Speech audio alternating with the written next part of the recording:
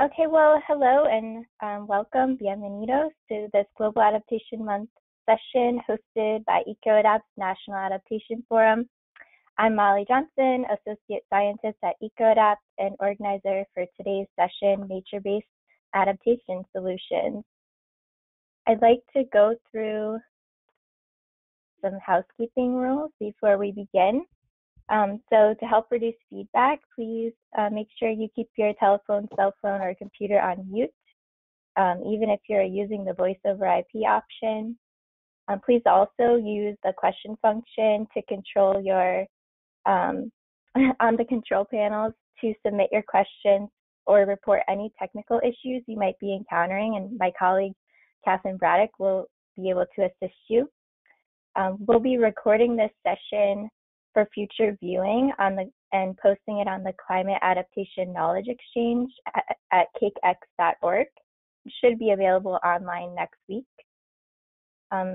Additionally, the slides for today and the presenter information are available for download in your handout section, so you can follow along that way if you'd like. And finally, 2 of our presentations were pre-recorded, and so when we get to that point in the session, I just want you to note that sound for those videos will only be available through your computer speakers. So keep in mind that if you did call in over the phone, you will not be able to hear this portion unless you turn on your computer speakers. And if you have any trouble with that, once again, reach out in the questions tab, and Catherine will be able to assist you. So I'd like to introduce our panelists for today. And with us, we have Natalie Snyder, who is the Director for the Coastal Resilience Program at the Environmental Defense Fund. We also have Dr. Ralph Schuylen, who is the Senior Advisor at the Ministry of Infrastructure and Management in the Netherlands. We have Queen Quet, who's the Chiefess of the Gullah Geechee Nation and founder of the Gullah Geechee Sea Island Coalition. We have Baruch Figueroa Zavala, who is the Program Coordinator of the Coastal Ecosystems Program at Centro Ecologico Akumal. And we also have Alpha Tayomba, who is the Leader and Program Manager for the Population and Development Initiative. So welcome, and with that said, I'm going to pass it off to Natalie to get us started. Thanks, Molly. So it's a pleasure to be here today and to chat with you, especially with this amazing Game On panel that we have from around the world. So I am going to kick us off and just talk about how the power of nature can really help us tackle climate change. Molly, next slide. So one of the key things that we have to, and the complexities is we have to look at these multiple coastal threats, and they're all increasing. So tidal sunny day flooding from sea level rise, you have storm surge and waves and the intensity increasing, and then extreme rainfall events causing river floodings and stormwater back flooding. And globally, these costs of rising seas could reach 14.2 trillion in lost or damaged assets. 68% of that cost could be attributed to tidal and storm flooding, and 32% just to sea level rise. And it could cost 100 trillion in the GDP. Enormous, enormous and complex interactions of compounding and multiple flood threats. Next slide.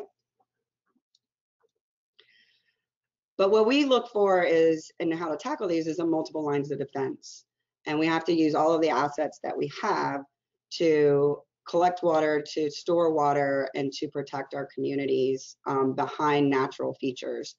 And so from a coastal system perspective, you can have multiple features that reduce sea level rise flooding, tidal flooding, and storm surge flooding, as well as can capture riverine flooding from the barrier islands, marshes, forests, floodplains, and then to your more traditional gray infrastructure of floodgates, levees, inadvertent protection, such as some of our highways that were built that do offer some of that, even inadvertently. And then interior water management, really important, how our stormwater drains are gonna keep up with the challenges of climate change. And then what do we do with the communities? We elevate buildings, we can relocate communities, and saving lives is evacuation as a key piece there as well. Next slide. So this holistic approach we need to take is not being taken throughout a lot of the core studies and the federal studies. So for instance, in protecting the New York and New Jersey harbor region, you may have heard of the big gates, but those are not the answer. The study focused only on storm surge, and so sea level rise and rainfall risks were considered residual, but those risks are so great and they're so costly both from an economic, environmental, and social perspective that we can't ignore them, and we can't look at just one flood risk independently to make the right decisions. There's long construction time frame, 25 years to complete funding, and that's when you get funding for a $119 billion gate project. So while communities are waiting 25 years plus, how are they dealing with these flood threats? So we're pushing off this protection so far in the future, it's pointless to the communities that are at risk. These big gates can also induce flooding on adjacent communities. And it's been shown in New York that the sea level rise causes an exponential increase in the gate closures, and the frequency, and as well as the duration in which those gates would be closed. And that increases the probability that you would have riverine water trapped and flooding from the riverside. So if we don't look at these things collectively, we're actually exacerbating other flood risks. And of course, these gates having huge environmental consequences, from altering tidal flows and flushing circulation, degrading water quality, affecting species, both of commercial and recreational value, impacting ecology, habitat degradation, and the list goes on. Next slide. A similar study that was done in Boston Harbor region actually looked at big gates as the solution as well, but then a Green Ribbon Commission really said that these big surge gates are not an effective approach for their city. That shore-based solutions, including natural infrastructure and non-structural solutions, can more quickly, at a lower cost, offer several key advantages to any kind of barrier system. Also provides that flexibility needed to adapt and respond to the changing conditions, because we don't know exactly what the future holds. It allows for technology innovations to be brought into the solutions over time, and incorporating new information as it's available. Next slide. And so natural infrastructure really provides a more holistic approach to how we solve some of these flood risk problems, by also offering the flood risk reduction we're looking for. It can protect from multiple flood threats, not just one, and has a multitude of other social and economic and ecological benefits, such as species and habitat diversity, including those fish species that are so important to our fishers along our coasts, improved water quality, protecting groundwater and drinking water supplies, both for communities and for agriculture, restoring natural processes and being more sustainable into the long term, can sequester carbon, which is important to reducing the future impacts of climate change, recreational tourism, and just general quality of life of people who live on the coast. Lower costs, as I said, and more timely, so they can be implemented more quickly. And then there's a lot more synergies with non-structural and potential retreat solutions with communities that are just too vulnerable to stay where they are. Next slide. So this is just some examples of going all the way up into the basin and thinking about how natural infrastructure can be implemented throughout a watershed. On the riverine side, looking at floodplain management, looking at how we best management practices for agriculture, stream restoration. And next slide. And then all the way down to the coastal system, where you could have levee setbacks to allow the river to take more of its floodplain, hydrologic restoration, and then your coastal systems that are so important from the barrier islands, coral reefs, mangroves, living shorelines, and then dunes and barrier shorelines. And then when in your cities, there's a lot that you can do there, from bioswales and rain gardens to help with any kind of stormwater issues. Next slide. So really thinking about the three approaches that we could take to how we deal with our coastal systems. You can defend, and this can be with man-made or natural features, but to defend where you are. And some of those natural infrastructure features are the beaches, dunes, oysters and coral reefs, mangroves, maritime forests, and wetlands. We can adapt, which is living with water, and you know, allowing water to come in at times, using natural defenses, and then things like raised structures and infrastructure. And then finally, there is the retreat option, which is going to be essential in some communities. And that opens up, once those communities have been relocated, that opens up that area for natural defenses for communities further inland. And so having that coordinated and not ad hoc approach to coastal retreat is really important to be able to provide that protective landscape for the future. Next slide. So I wanted to highlight one project in particular that might be interest to folks here, and it possibly, don't know, is the largest single restoration project in the world that's about to be undertaken in Louisiana. And this graphic shows the Mississippi River going past animated New Orleans, and then reconnecting the Mississippi River with its floodplain, which the Mississippi River has been constrained by levees for well over 100 years, leading to the loss of 2,000 square miles of land. And in the future, that could double. And so without reconnecting the river, using it as the resource that it delivers the freshwater nutrients and sediment, Louisiana's future is pretty grim.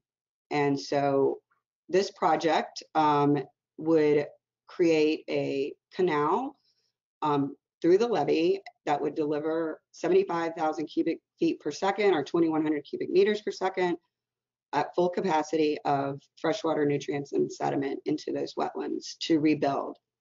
The project would cost approximately $2 billion to complete. During the process, it would create over 12,000 jobs, and then it would result in 1.4 billion increase in local sales. So remembering that natural infrastructure not only provides the benefits to the ecology, but there are social benefits to the local region as well. Over the first 30 years of operation, the diversion would build 17,300 acres of land, which is over 70 square kilometers, and that would account for 20% of the remaining marsh. So we would lose almost 80% of the existing marsh in this watershed, in this basin, with sea level rise and subsidence. With this project, 20% of that could remain, which is a substantial amount considering where we are. So as a natural infrastructure feature, this project protects New Orleans region from storm surge and sea level rise. It also creates a multitude of habitats and starts to correct the issues that we've made in the past, like the bad economic decisions we've made. Well, they weren't bad, I'll take that back. But the short-sighted economic decisions we've made to levee the river for flood protection and for economic development of navigation at the cost of our coast. And then because saltwater has been allowed to intrude for over 100 years into these areas, by reestablishing the connection with the Mississippi River, we will be changing where some species are living, species composition, and that could have impacts on the user groups that use them. And so there is substantial mitigation efforts and stewardship efforts underway to understand what those impacts are, and to put in place funding that can be used to mitigate those impacts to those fishers and their communities. But ultimately, without these projects, You will see a decline in species, you will see a decline in the diversity of habitats, and you would have much more severe storm and flood damages into the future. Next slide. So what needs to happen to really get natural infrastructure integrated more? As I said, from a federal perspective, with the Corps of Engineers being in the US, the main driver of these studies, there really needs to be a more focused approach on multiple flood threats, the interactions of those flood threats, both independently what those flood threats mean to communities, as well as compounded flood risks. There obviously needs to be, and I think there's a starting emergence maybe of a shift from post-disaster investments to pre-disaster mitigation. And we need that to be the new norm, that we are investing upfront in natural infrastructure, in coastal resilience, as opposed to always paying way more money after the fact. We need some design guidelines for natural infrastructure. It exists for some, like dunes and barrier islands, but not for all. And there is some international guidelines that will be coming out later this year that hopefully will move us in that direction, that I know that the Corps of Engineers and representatives from the Netherlands and others have been involved in. We need continued quantification of the risk reduction benefits and the other ecosystem services that are provided by natural infrastructure. We need to revise our cost-benefit analysis methodologies to integrate better the social and ecological benefits in project selection. So as you can see at the end of my slide, policies to end systematic inequality and racism and flood risk, there is a flood risk gap that is growing. And as climate change continues to bring more and more flood threats, that inequality in who is suffering the damages of those floods is going to grow. And that is largely because we base our decisions on where and who we're going to protect and invest in flood risk reduction is based off of property values. So we need to change that dynamic quickly. We obviously need increased funding, as I said, pre-mitigation funding and innovative funding mechanisms, engaging the private sector, insurance, banks, the financial markets, all are going to suffer from a loss in GDP. So we need to engage them in that. There needs to be capacity building and technical support, specifically for small, low income and minority communities, so that they know exactly what they need and how to plan for the future floods. We need to also protect what we have existing as far as natural infrastructure and make sure that we don't lose additional protection that we have today. And then more documented case studies and monitoring of existing projects. And just to reiterate again, there is a horrific, long-standing systematic inequality and racism and flood risk, and in the policies and the drivers of investments, and that has to change. Next slide. So with that, I thank you for your time, and I look forward to the discussion and answering any questions. Thank you, Natalie. So at this point, I'm going to bring Ralph to share about his work. And just a reminder, if you have any questions from Natalie's presentation or the upcoming presentations, make sure to enter those into the question feature. All right, here you go, Ralph.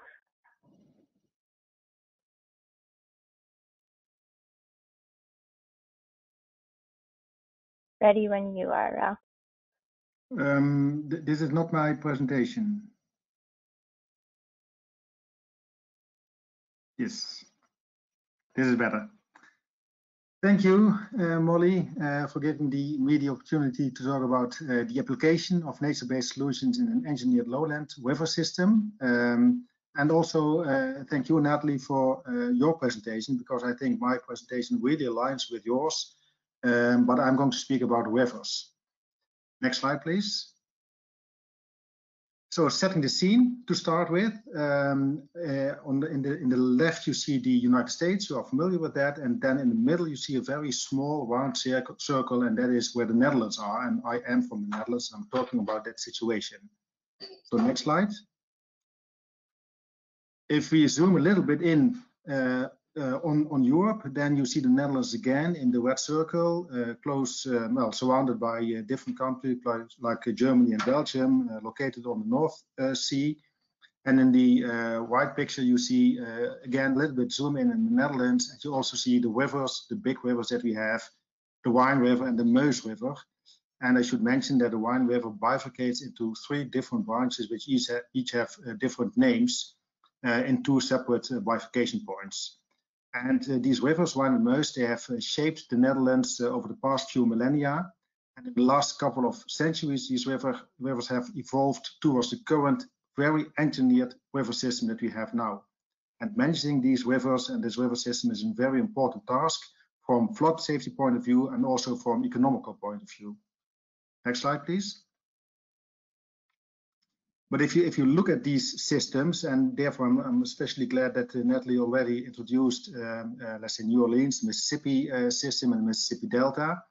Now on the right picture, I showed that, the Mississippi Delta with the city of New Orleans, and on the left picture, I showed the Rhine-Meuse Delta in the Netherlands. I rotated the Netherlands a little bit, and I located the city of Amsterdam. And then if you look at these 2 pictures, then you can see that although the United States and the Netherlands differ in scale, with respect to their rivers, there is some similarity, although of course the Mississippi is still way bigger than the Rhine system. But these are similar systems.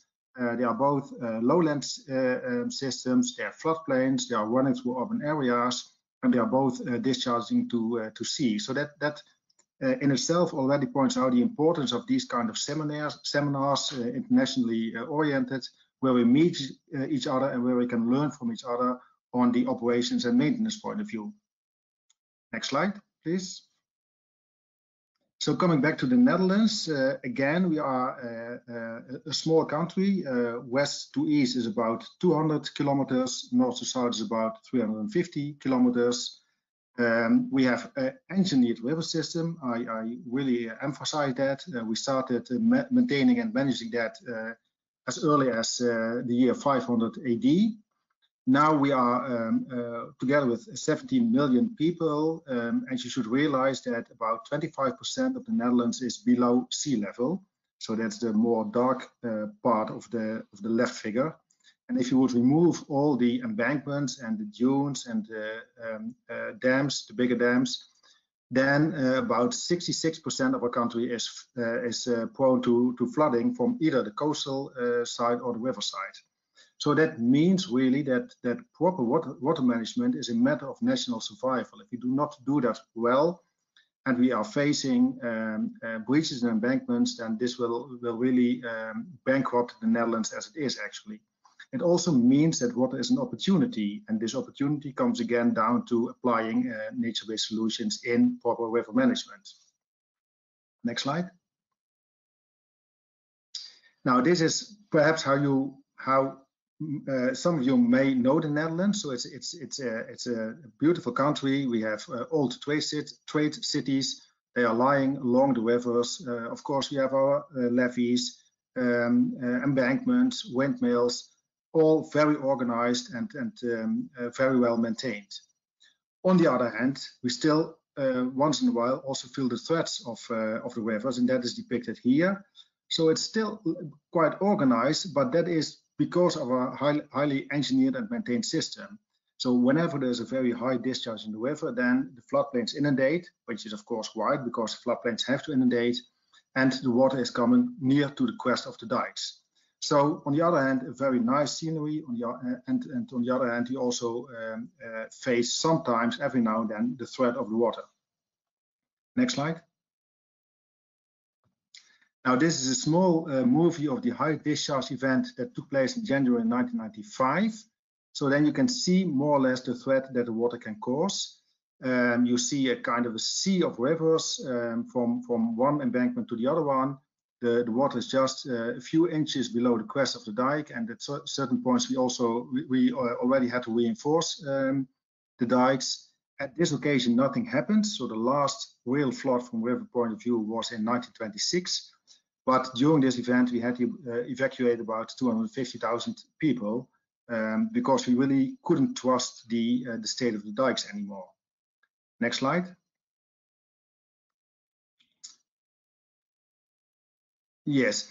So if this is your problem, so depicted in the left-hand side, so water coming to the crest of the dikes, and immediately after the dike you have a village, and of course you can imagine what happens if this dike breaches. So if this is your problem, what could be the solution? Well, the old school solution is actually to reinforce and strengthen the dikes.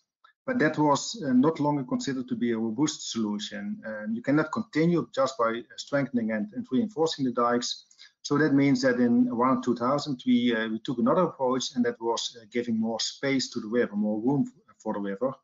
And basically that means increasing the discharge capacity, and that means that you are reducing the flood levels. And you can do that in a number of ways. You can get rid of all the obstacles in the floodplains. You can excavate the floodplain. You can dig side channels. And that is essentially what we did in the Room for the River program. Next slide.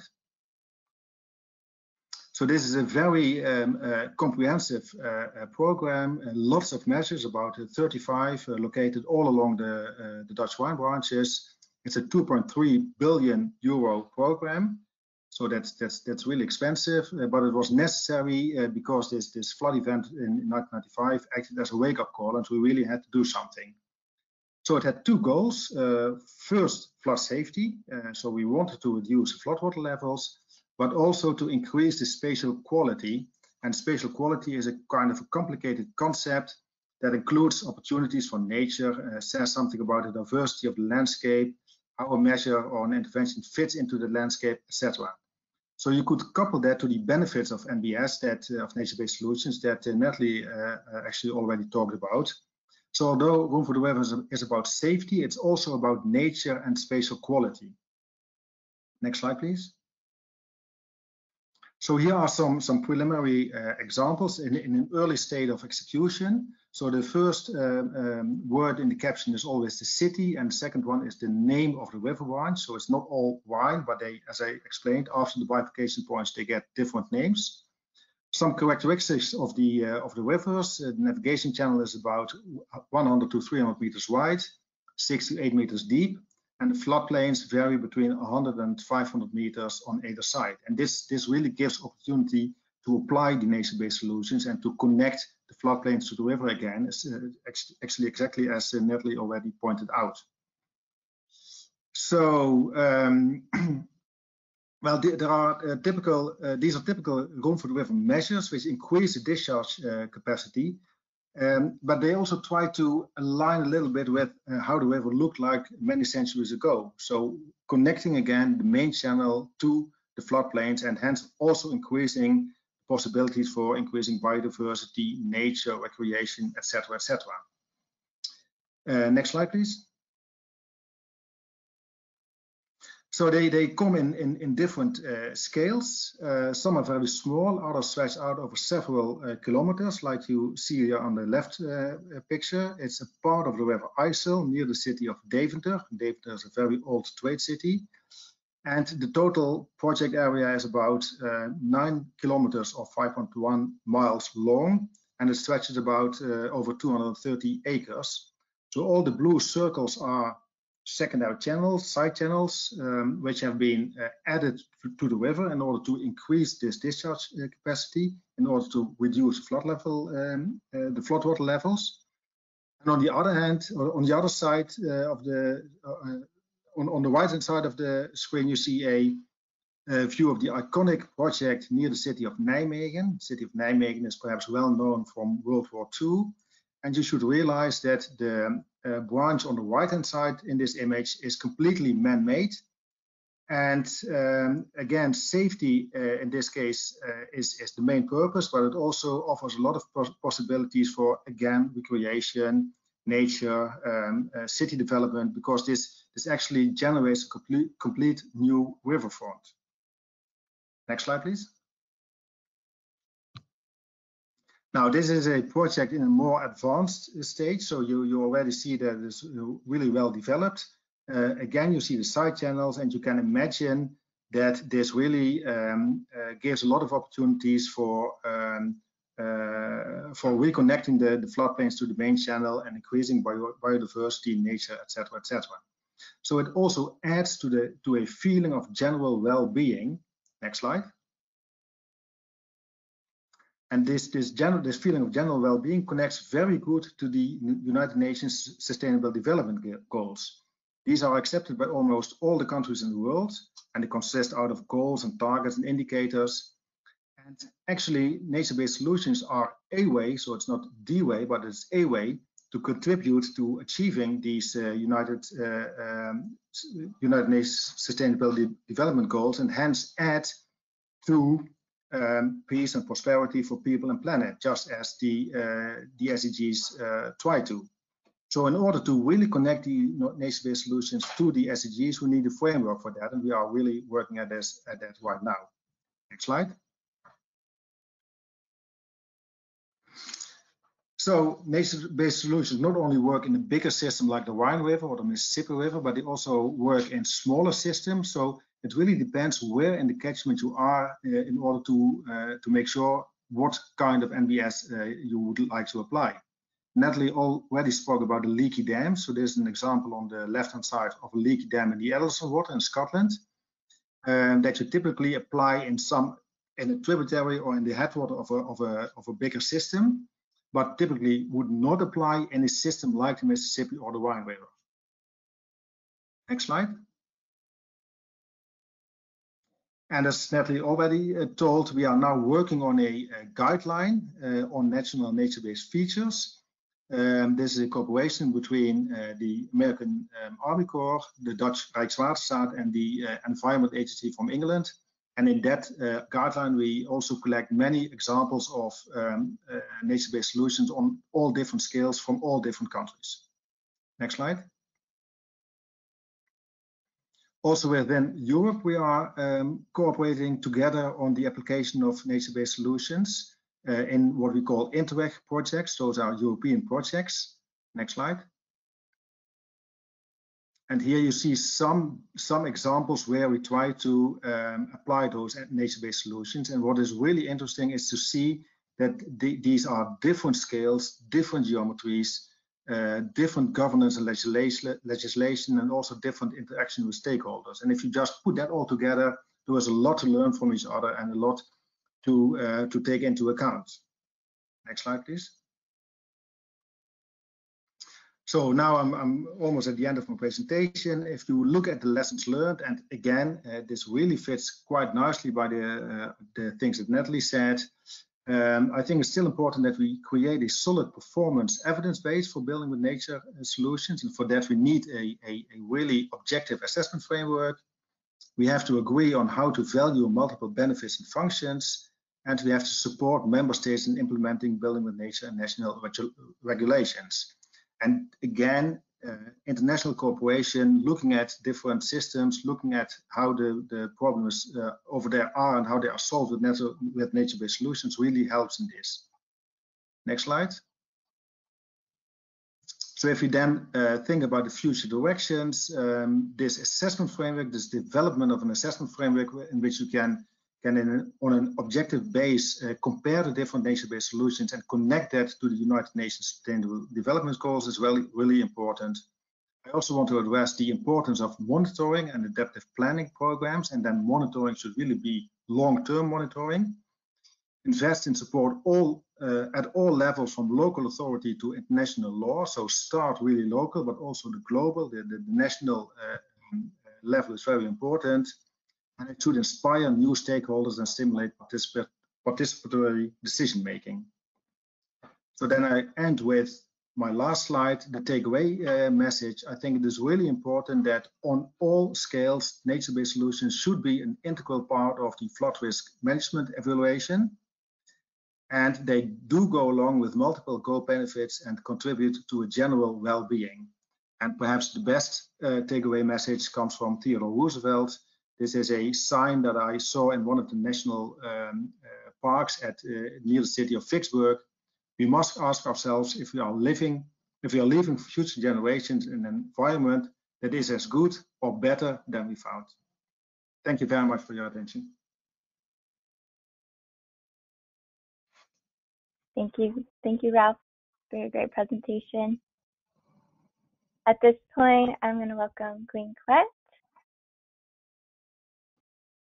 Peace and blessings. Wade in the water, wade in the water, children, wade in the water. God, why trouble the water? Plenty of people all around the world don't get it. Some on the children crack your teeth with them and things like that. But plenty people endorse it. This your thing. Come from right where they did.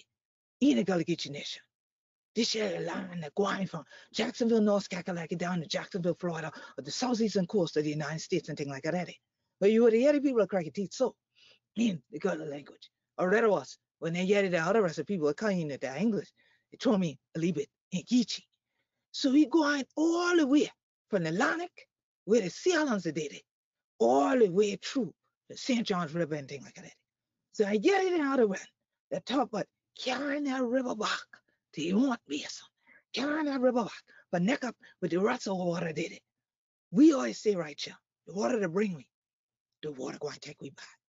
So it's water that is now causing people around the world to come back together collectively, to look at ways in which we can adjust our human behaviors on land and on the sea. And so that we can navigate these floodplains and make sure that the water stays out and the land stays in.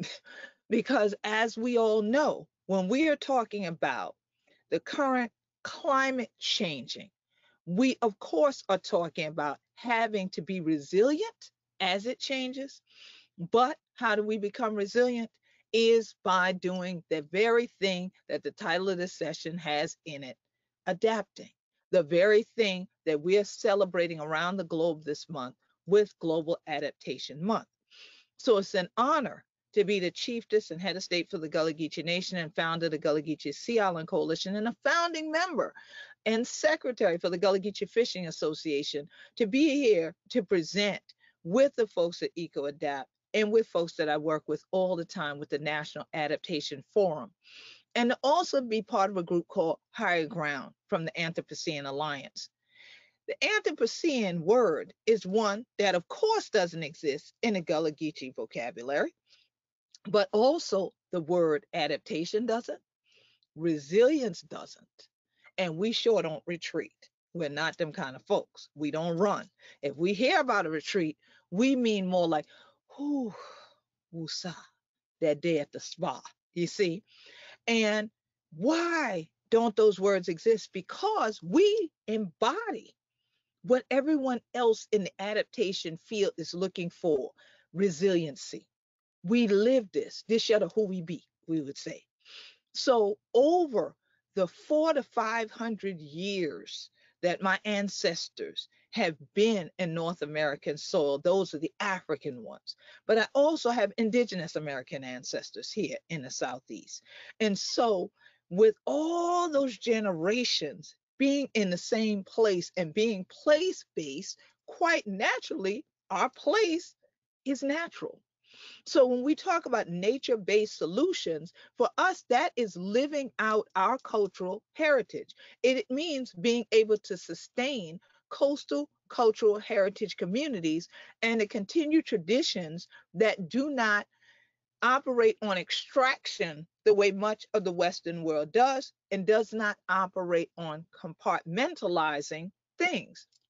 So as you've seen in the previous slides, the levees, and now the levees having to be changed. I studied engineering, so them having to be redone so that the water can flow naturally. So as we would say here, Hona children are going back to old landmark. So now all we're doing is returning to the way Mother Earth wanted things to be, natural, organic, with the flow and the balance that the earth was created to have. So our human behavior, the Anthropocene aspect of all of this, is what we really have to navigate changing as well, because that is going to make the difference in regard to our so-called cost benefits analysis and who we protect, where we protect. I agree 100% with the presentations regarding the fact that we have to dismantle racism from these systems. We have to do community participatory engagement and research to analyze what needs to be done where and to then fund what needs to be done. But if we're using cost benefits analysis to only analyze, and I'm a mathematician and computer scientist by degrees, if we're using the math to only calculate values of real estate, then when do we calculate the real value of humans and our cultural communities? Now, you cannot tell me that a building is worth more than a person. So we have to have the Army Corps of Engineers and our global adaptation family begin to have dialogues with the people on the ground. So it's so apropos that Dr. Ralph says that we're talking about talking at the local level and connecting it to the international level. Here in the Gullah Geechee Nation, we have been a part of the UN SDGs from the very beginning. We have our own ocean action plan. We have also been working with congressional members to get the Ocean-Based Climate Solutions Act passed so that we can couple our traditional heritage and cultural behaviors in and on the water. The water to us is sacred. The land that we family, the waterway that we bloodline, is how I always say it, with the science, the best science that we have at the current time.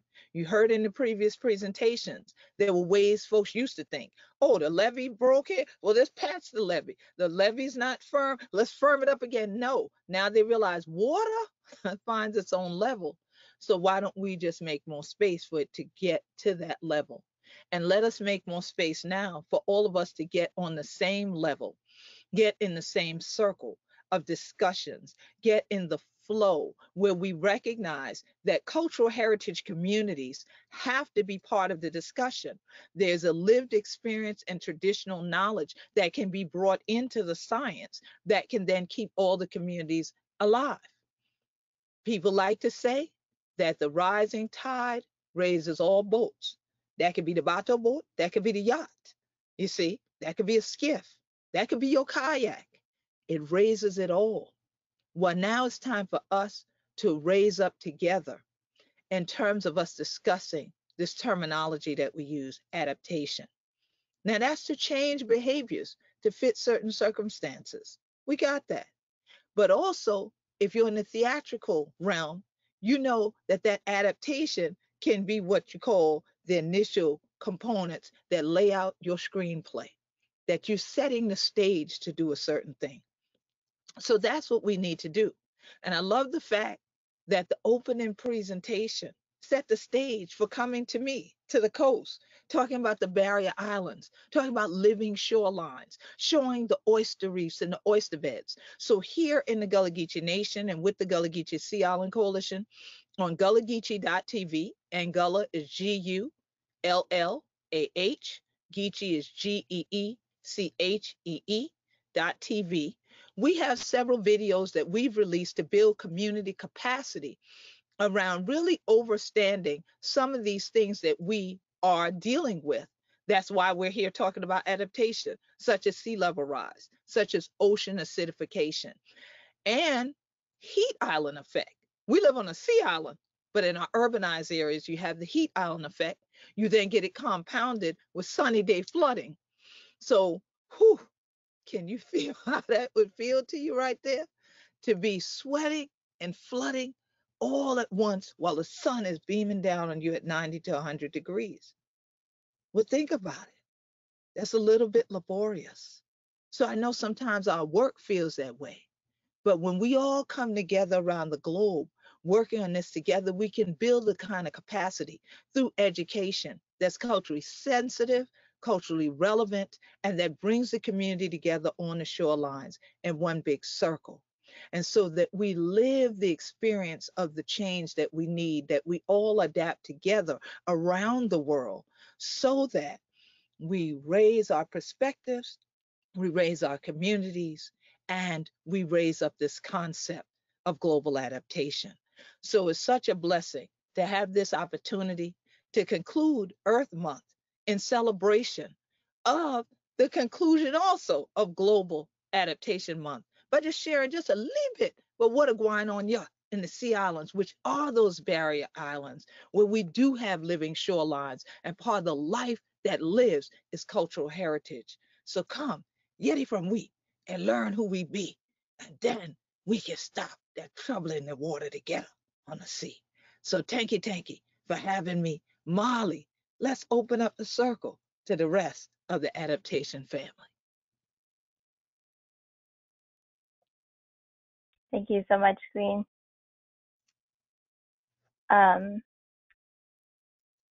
Okay, so at this point, I'm going to play the recording from Baruch's presentation. And speaking of, you talked about the oyster reef, so Baruch actually is going to dive into the coral reef restoration project that he's been working on. So thanks again, Queen Colette. Hello, my name is Baruch Lirasbala, and I'm the coordinator of the Coastal Ecosystems Program for the Centro Ecológico or Akumal Ecological Center. Today, I'm happy to be participating in the Global Adaptation Month in this webinar related to nature-based adaptation solutions as a response to climate change. Thanks, Molly, for the invitation, and I would like to share with you about our coral restoration project as a community tool for the sustainability of coral reef ecosystem services. Well, first of all, I would like to talk a bit about what we do in the organization. Basically, SEA's mission is to produce and promote strategies for sound ecosystem management through research, education, and policy making for a sustainable development in Akumal. We operate through the implementation of 4 main programs: 2 science-based that generate sound data and information that is provided to the local stakeholders and authorities to aid in the development of proper coastal management policies, and 2 other that focus on community outreach and volunteer recruitment. Each program coordinates an array of specific projects that aim to describe, monitor, and rehabilitate the local ecosystems. Akumal is located in the north of Quintana Roo in the Yucatan Peninsula and holds many beautiful bays and beaches. It represents one of the most important tourism venues in the country, as it holds a local marine turtle population that actually can be seen just by snorkeling some few meters off the beach. It is an important part of the Mexican section of the Mesoamerican reef system, which is the 2nd largest reef barrier in the world. In specific, the Coral Ecosystems Program operates based on 3 main components, which is the reef communities monitoring, permanent monitoring of the reef communities through time, involving coral, fish, seagrass, reef bottom cover, among other elements, and between 1 and 3 times per year to determine main factors provoking changes on the reef and documenting their effects. The research component, besides the internal research projects it generates, the organization works as a research station, offering logistics and technical support to students, academics, and researchers in general to produce sound information regarding Akumal marine ecosystems. And the coral restoration, which is a project focused in the rehabilitation of the reef structure and functions as a tool facing the degradation it has suffered as a consequence of chronic habitat loss driven by human activities and climate change, among other factors. And all these actions working towards the completion of the main objective of the program, which is to promote the conservation and sustainability of the reef communities in Akumal and surrounding zones by the study of their health condition through time. Well, basically in 2012, 2013, by the Reef Communities Monitoring, the Coastal Ecosystems Program defined to start working in coral restoration because we detected a very rapid mortality, mostly of this coral, the staghorn coral Acropora cervicornis, in the reefs of Akumal. Apart from the coral bleaching that we were detecting years before, that actually was affecting this very species, Acropora cervicornis gets by a lot of bioerosion in Akumal because of the rise in the algae cover, and it promotes the collapse of the ramets and their eventual death. We also detected what we call the damselfish effect, which is that these fishes, as they being gardeners, they promote coral mortality by the expansion of their algae mats on which they feed on, all covering the coral life structure. And given that the damselfish numbers are every time higher because they have lost their natural predators as an effect of overfishing, well, these fishes are really creating havoc on Akumal reefs. What we were doing back in those times was like basically collecting the fragments, the broken fragments that we were seeing on the bottom of the reef, putting them back into the colonies and cleaning out from algae, scraping from algae the sections of their colonies that were more covered with this. It was until 2015 that we started what we call the Akumal Coral Restoration Initiative. And it was that we put together our efforts with a national NGO and the support of local partners from the tourism sector, mostly hotels and dive shops. The main success of this initiative and this time period was to establish for the first time a coral restoration management and operation plan in Akumal, unifying the efforts of local population towards implementation of the first Acropora nurseries and to evaluate the feasibility of developing a bigger restoration project for the area.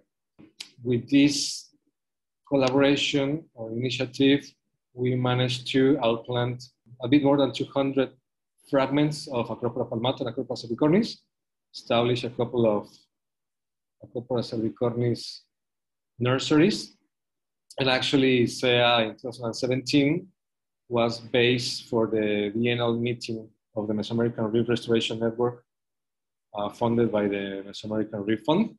And in this event, we reunite or gather prominent scientists and specialists on coral reef conservation and coral restoration.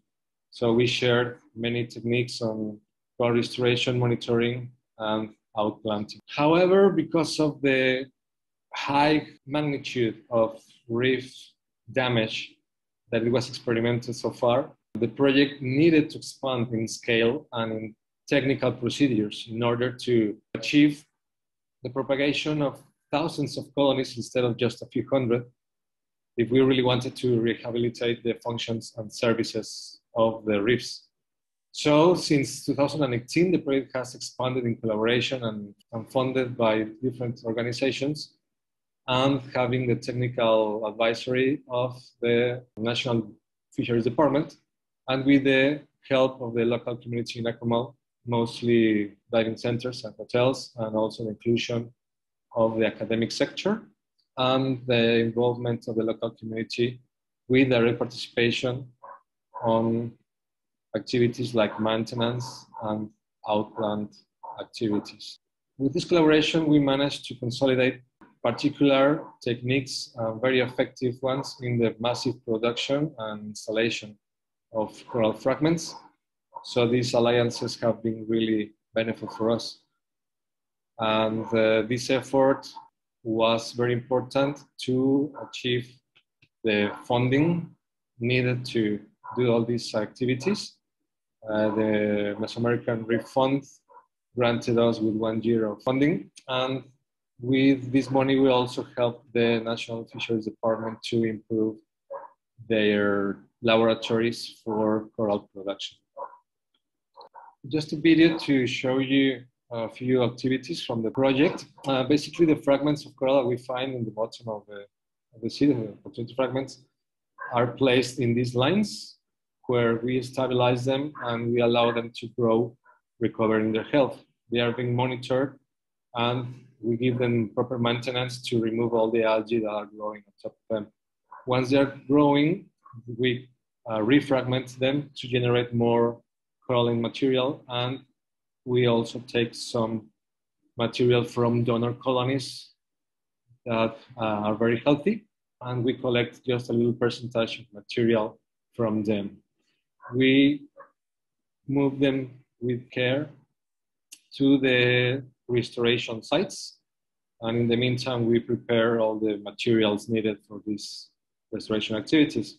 So basically, in processes very similar to masonry and gardening, we outplant very carefully all these reef fragments, all these coral fragments into the reef spores.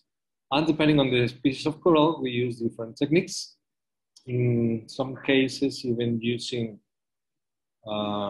artificial structures to provide relief and structure to the new coral recruitment. So each one by one, we place the new coral colonies back into the reef in a process that again involves many hands and involves the logistic and technical support of all our partners.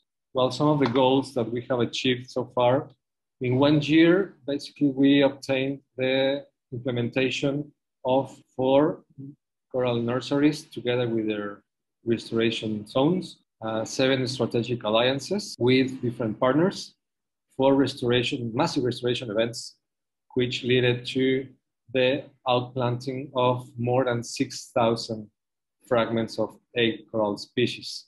If you remember, we were 3 years before, we're just managing to outplant some few hundreds. Well, now this effort was really, really big. And well, we did more than 100 dives of outplanting, monitoring, and maintenance activities. And this very intensive effort managed us to have more than 75% coral survival rate of our outplants.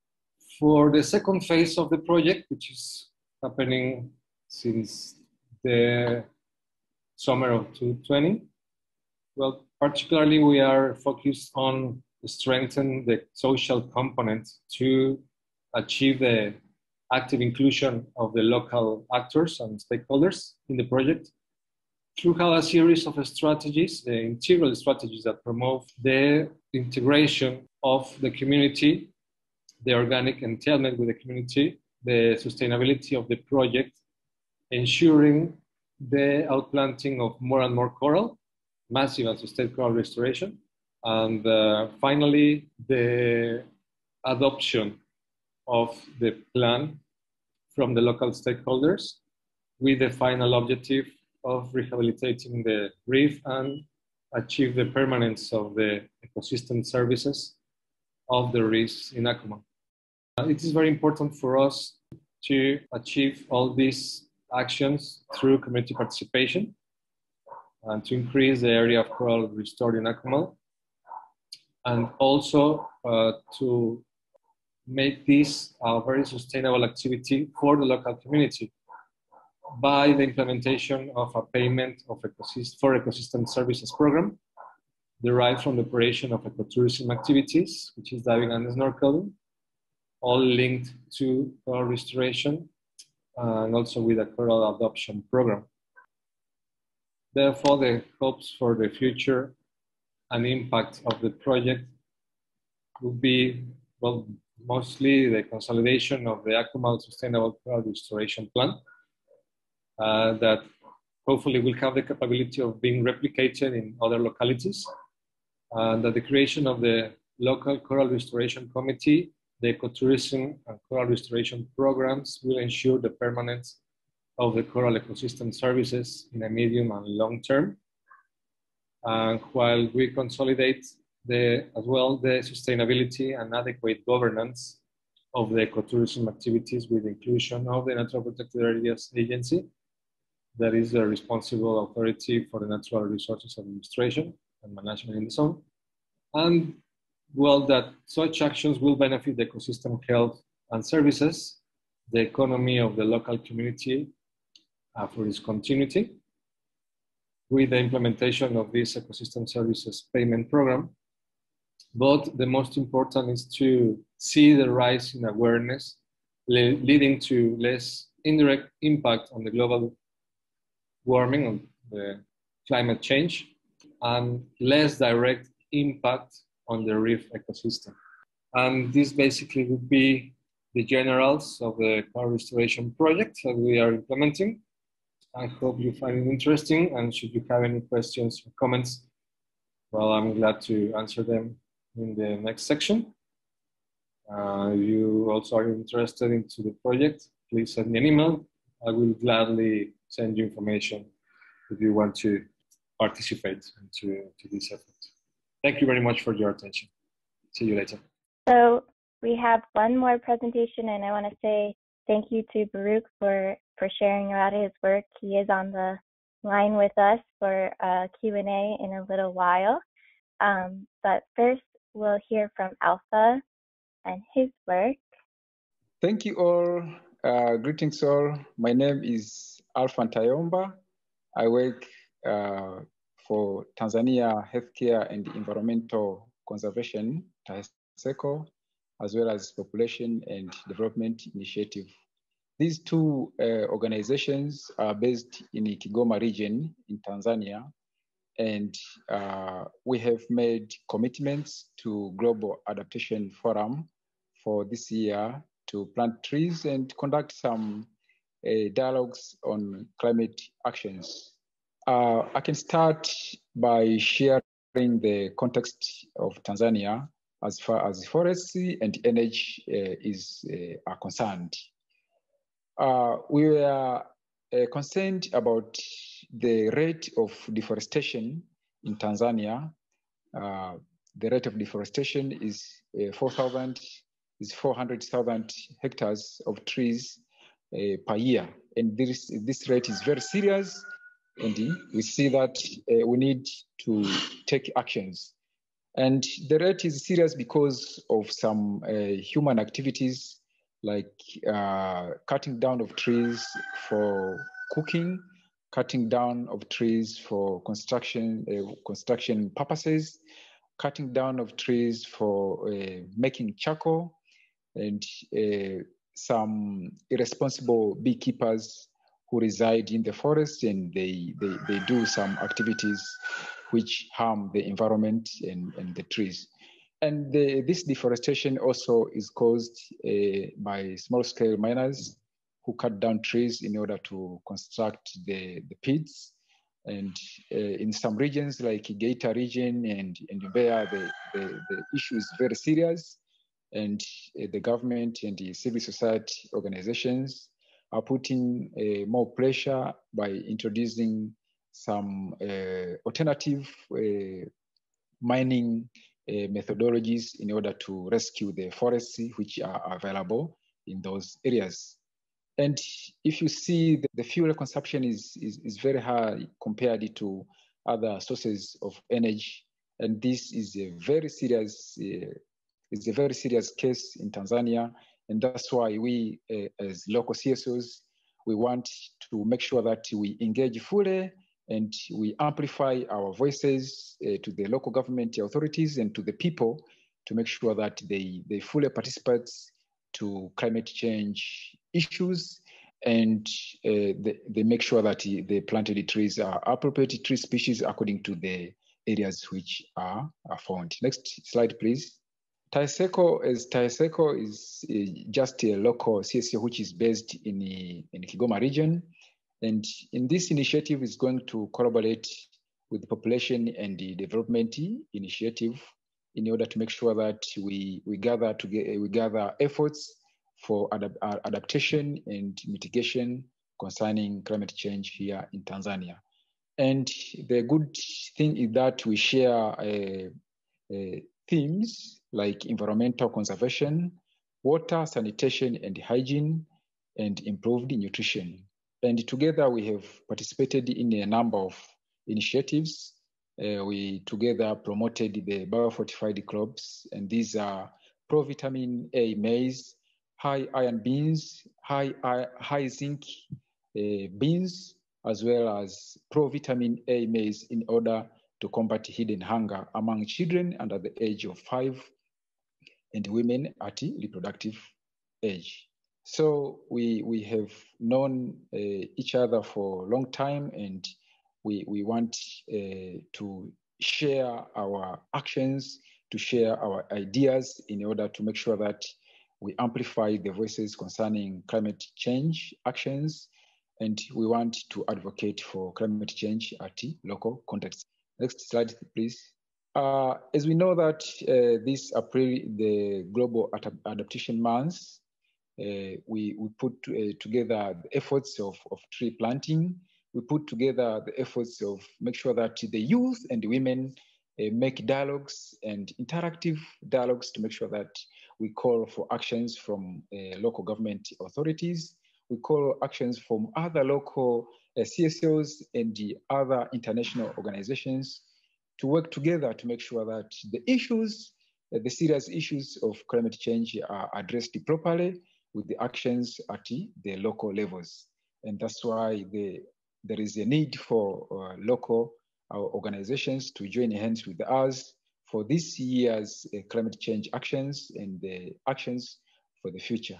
So together, we as Taheseco and PDI, we are going to plant about 400 up to 800 trees this week in 2 primary schools based in Kigoma and Morogoro regions in Tanzania.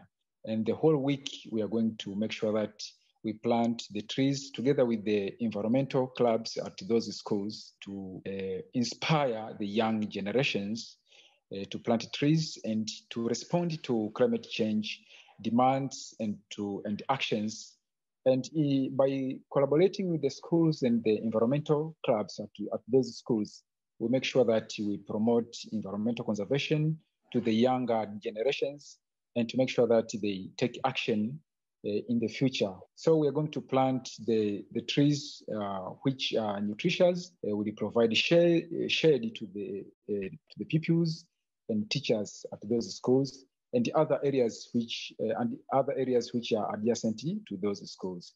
One can ask why trees? Why we want to contribute trees? Why you made a commitment to plant trees? Trees have biological importance in soils, have biological importance to the environments, and we saw in the previous slide, trees even provide nutritious food sources and shade to the pupils and teachers at those areas. This will be among our contributions to this year climate change actions by the Global Adaptation Forum. And also we are going to have some dialogues in order to make sure that, first of all, the local communities understand the concepts of climate change. They understand the importance of putting trees at the front line of combating climate change, and also the use of alternative cooking sources to make sure that the environment is well kept for current and future benefits.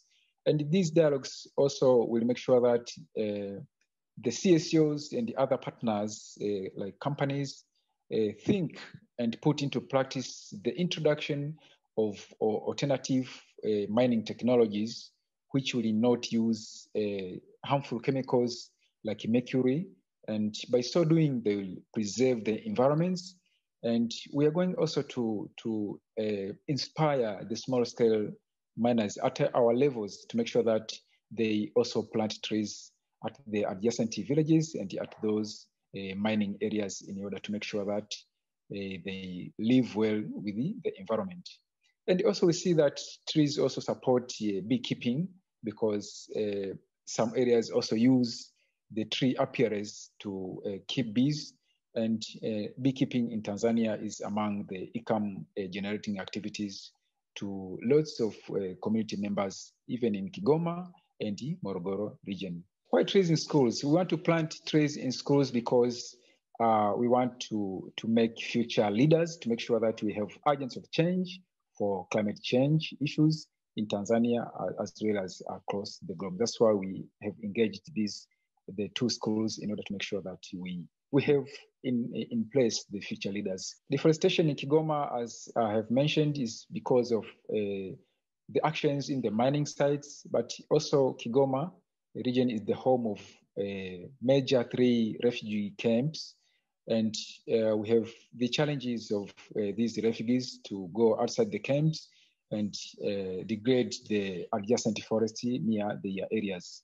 Of course, they are in need of trees to make the huts for cooking purposes, and that's why there are some local CSOs among the refugee camps which are addressing this problem through tree planting campaigns in the areas adjacent to the refugee camps.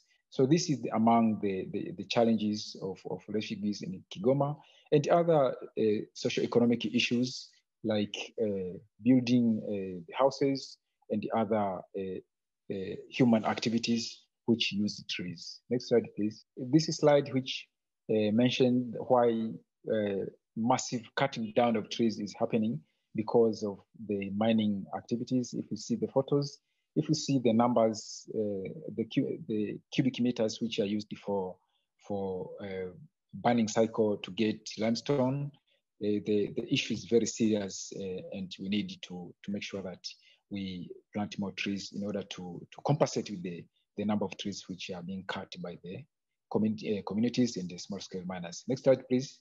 Yes, in Tanzania and East Africa, the issues of climate change are known, and we need to make sure that we take very serious actions by the use of local media, by the use of local CSOs, national and international partnerships in order to make sure that we address these issues through dialogues and practices like the tree planting campaigns. Next slide, please.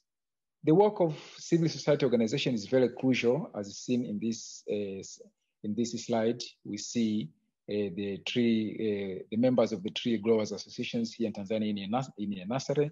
So the civil society organization play a very serious, they take a very serious space to make sure that they fully participate, to make sure that people understand the climate change. They take actions like the tree planting, and we establish a good number of tree growers associations in order to make sure that the villages and towns have enough tree seedlings for tree planting campaigns like we are going to have starting tomorrow. Yes, the challenges of tree planting campaigns in Kigoma region, Morogoro region, and Tanzania in general. The first challenge we see is the knowledge of the people of appropriate tree species according to the areas where they originate. But also we face the issues of financial constraints to purchase the tree seedlings. And also we need to gather together the efforts of environmentalists and foresters to make sure that the planted trees survive. Way forward. Second, PDI will continue to mobilize resources in order to make sure that we have a good number of tree planting campaigns at the local levels. So we as leaders, we are going to share the reports. We are going to share these efforts with the other local CSOs in the Kigoma and the Morogoro region and Tanzania in general. We are going to share the reports with the international partners to make sure that we partner together to make sure that we develop and we strengthen the tree planting campaigns in the future for a larger impact and for a good number of local partners. By concluding, we see that tree planting campaigns are very important and very serious issue to make sure that we together play adaptation and mitigation measure in tree planting campaigns. So we need to unite together. We local CSOs, we need to work together with the local government authorities in Kigoma, the Morogoro region, and Tanzania in general, to make sure that we plant more trees and to make sure that we together introduce the alternative methodologies for small-scale mining the alternative cooking energy. And these efforts will together make sure that we work together and we participate fully to climate change adaptation and mitigation now and in the future. Yeah, next slide, please. So we as TAESECO and the PDA, we are going to work with the government authorities and the Tanzania Forest Services to make sure that we have a good number of tree nurseries, to make sure that we have gathered efforts together to make sure that we share our reports and our practices with the other national and the local CSOs in Tanzania to make sure that we together discuss the climate change actions at a local context in Tanzania without forgetting the local communities here in Tanzania. Next slide, please. Yeah, so these are the efforts which we think are going to be successful as far as tree planting campaigns and climate change are concerned here in Tanzania. So we need to we will share the reports with the national and international partners. And if there are partners who want to share the resources, to share the technologies of tree planting campaigns, they can use the email address which are on the slide. And we hope that together, if we work together, we are going to produce good results as far as climate change is concerned in Tanzania and across the globe. Thank you very much. At this point, I'm going to welcome all of our panelists back. And if you can pop back on with your webcam, that would be great. And I want to start off our Q&A session. Well, first, just saying that what I think is powerful and I'm really honored to have all these panelists with us today, giving perspectives from around the world.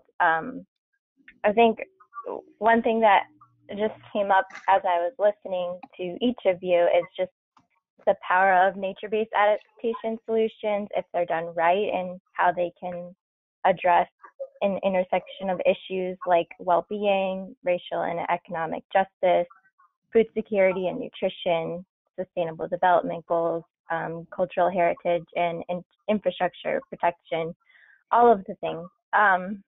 If you really are thinking about it, I think one of the things I want to ask the presenters, and we'll do a round robin just to make sure I can hear from everyone here, is what is the biggest challenge you've faced in your implementation of your nature-based solutions work? And hopefully, if you can, with that, the solution that you found or that you're working on to overcome that challenge. And I believe I have Baruch and Alpha also on the phone. So I'm going to start off by asking Baruch if you can answer that question if you're here.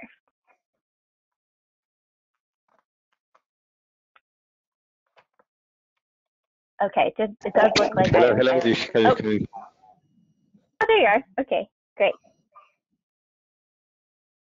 Well, first of all, thank you again for the invitation, and I want to thank also and congratulate the other panelists because their presentations were really interesting. Very interesting to see how different approaches are being implemented in different regions of the world to try to cope with also different effects that we are perceiving from the global warming or the climate change. Well, to answer your question regarding which ones are the main challenges that we are facing for our projects. In my case, well, in our case in Mexico, in this very region of the Riviera Maya, where we're having all this vision of the tourism development that basically has been following a specific line that is massive tourism and natural resources depletion, while they construct all this hotel infrastructure and all the development that we are having right now in terms of more housings and more residentials and hotel areas and golf courts, for example. All the impacts that all this huge development is having around the touristic areas really imposed a big challenge, because we need to change the vision of how this development is being implemented for the last 50 years.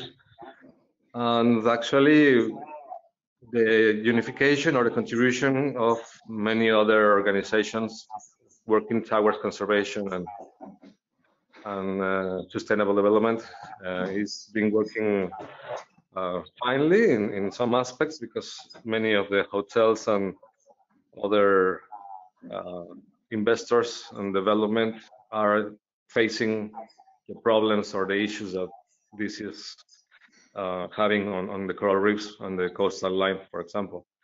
So I think the biggest challenge is to change the language and change the vision of tourism around here, and start to implement integral projects, including the local communities in every aspect, to improve all the infrastructure that is being developed in the area to a more natural and more environmental friendly infrastructure, and also to implement what is needed in terms of urban expansion and all the sewage that is being created among all this increasing population that we are having because of the tourism. I think more or less is what we need to do for the next 10 years at least to start to be seeing an impact on the health of the ecosystems in the coastal zone, and also to plant a lot of more coral because we are losing it like really in a really quick manner because of the coral bleaching and all the diseases as synergic actions or effects from what's happening on land, and also with the increase in temperature of the sea.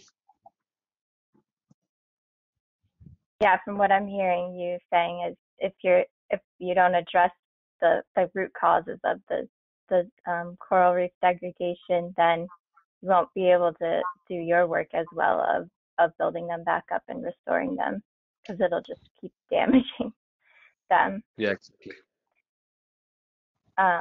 Great. Alpha, are you on the line, and do you want to add anything about challenges you face in your work? Yeah, thank you very much. As I showed in the presentation, there are challenges for tree planting campaigns here in Tanzania. First of all, we need the resources to make sure that we fully participate in tree planting campaigns, and we fully participate in climate change initiatives at a local context. So when you want to plant trees, we need tree seedlings. And the pandemic has caused a good number of local CSOs here in Tanzania. They don't have enough financial resources for purchasing the tree seedlings, and as well as conducting other activities as far as environmental conservation is concerned. So a good support will be the resources. And when I mention resources, I mean both technical and financial. So if we receive small grants, we are going to fully implement the tree planting campaigns in Tanzania, and we are going to reach the tree growers associations with knowledge. And also we are going to reach the community members with the appropriate tree species and the appropriate tree planting methodologies, so that they can plant the trees which grow well in the local areas. That is number one. But also we need to engage with national and international organizations to make sure that we have a good number of agents of change in Tanzania and globally. And when we have a good number of agents of change, it means those are gathered efforts. And if they together join efforts, they will work hard. They will share the resources. They will share information concerning tree planting campaigns at a global levels. And if they come together, they can share what they have as far as climate change and tree planting campaigns is concerned. So we are in need of resources, and we are in need of technical materials to make sure that we plant the appropriate tree species, and to make sure that we have a good number of agents of change in climate change issues and tree planting campaigns here in Tanzania and the other East African countries. Yeah, thank you. Thank you so much, Alpha. All right, let's pass it over to, I guess, Queen Clef. Thank you. I was hoping I would go next because my first thought when you asked the question was resourcing, financial resourcing in particular. And I figured that would be everybody's answer, that's one of the greatest challenges that we face. I just want to put that one up front.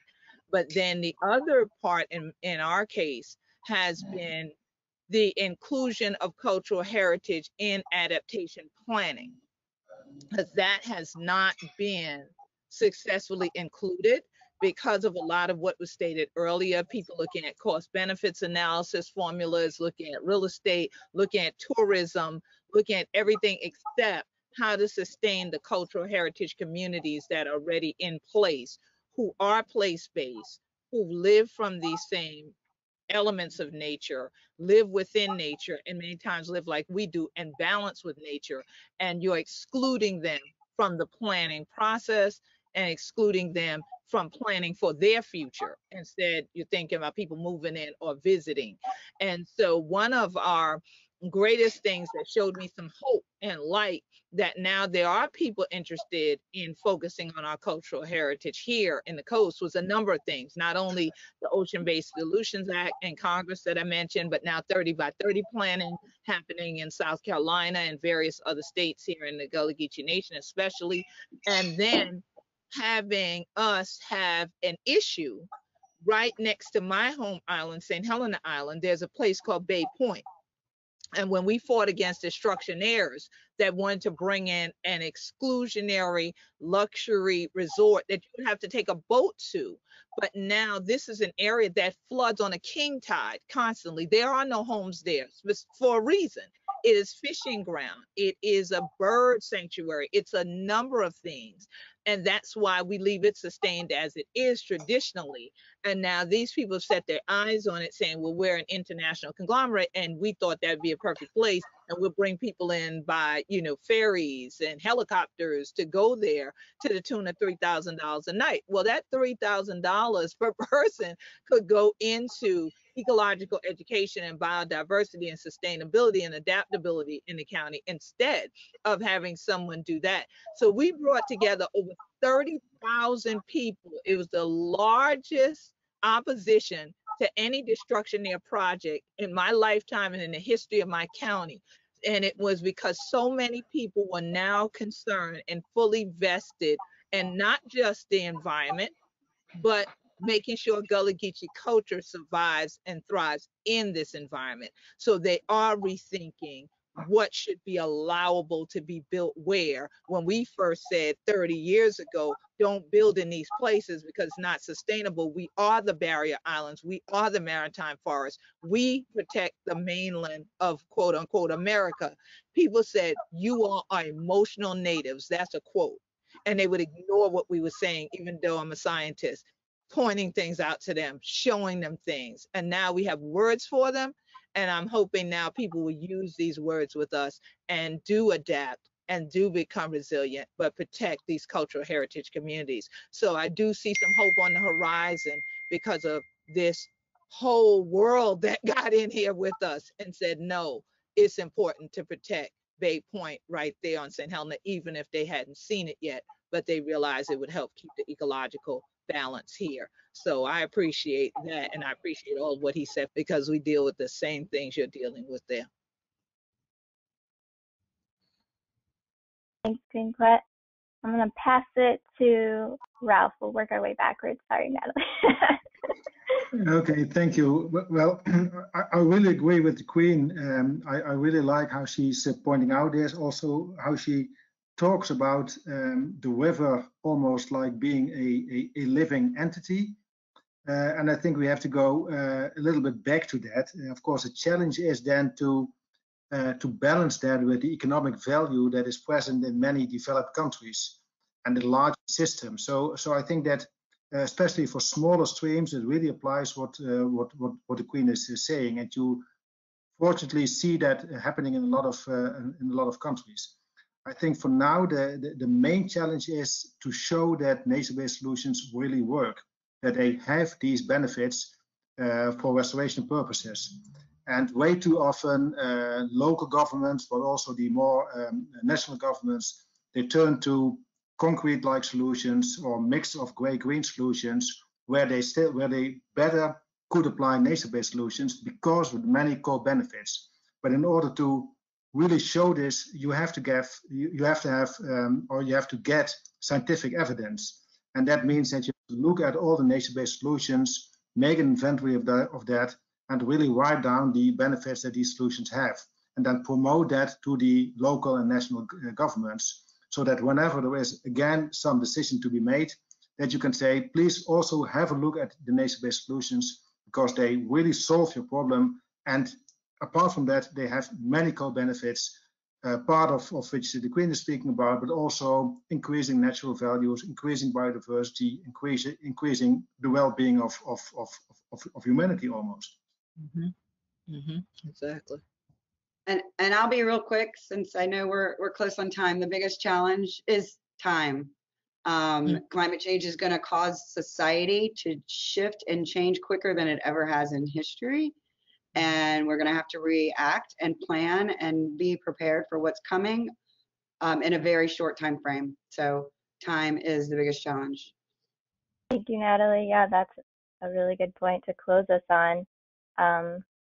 I'll just wrap us up, and then if our presenters want to have some final words, we'll go over a little bit. But just a reminder. So as Queen nicely told us, this is all a part of Global Adaptation Month, and that's why we're hosting this session. And so for those who are watching who are interested in making their own commitment, you can do so in the link that Catherine put in the chat. And also, we'd appreciate, if possible, if you could support the continuation of this program by making a donation. The link's also in the chat there. But I do want to circle back and just let everyone get into some last thoughts that you really want the audience to take away from your work, and just in general your thoughts on nature-based adaptation solutions. So I guess going back to Natalie, and you can start us off. I mean, honestly, for everybody here, enjoy the nature, and, embrace it, as Queen says, and really understand not only its beauty, but what it does for us. I will add to that, understand the system that we are living in, understand the dynamics of the river, and try to align with that. Mm-hmm. I first want to just thank you, Molly, for such a great job pulling us all together, and thank everyone who was part of this. You did great. And it's a blessing to me today, because to see Louisiana where I have Queen Quet Day, to have Mississippi where there are Gullah Geechees, to see Amsterdam and Scotland on the other slides where I've been to all these places and celebrated with the communities, the nature that they love there. And so I feel like if we all continue to celebrate together around the globe the nature that we love in these different spaces, even Puerto Rico, I've been there several times, that we will be able to all adapt together to realizing that we are nature. Nature is us. And so, as I always say, as the Gullah Geechee Sea Island Coalition slogan, Hona must take care of the root for heal the tree. So y'all keep digging deeper and bring together this circle of the global adaptation family. Tanky. Y'all please follow us too at gullahgeecheeland.com and join in all the work we're doing here. Thank you. And any last words, Farouk? You're still here? Just to thank you again for the invitation and thank everyone, all the panelists. I'm taking like very important concepts with me to apply it to our work. And yeah, as you said, let's keep it working and facing how we can with all our resources, all these issues that they're going to be really tough next time, but without our efforts and unity, we can make a difference. Thank you. Thank you so much, and thanks again to our panelists. On behalf of those, well, to those still listening, on behalf of EcoAdapt, I hope you have a really great rest of your day and look forward to hearing your comments in the post-session survey as well. So thanks again, all. Bye. Stay safe and healthy, everyone. Thank you, Molly.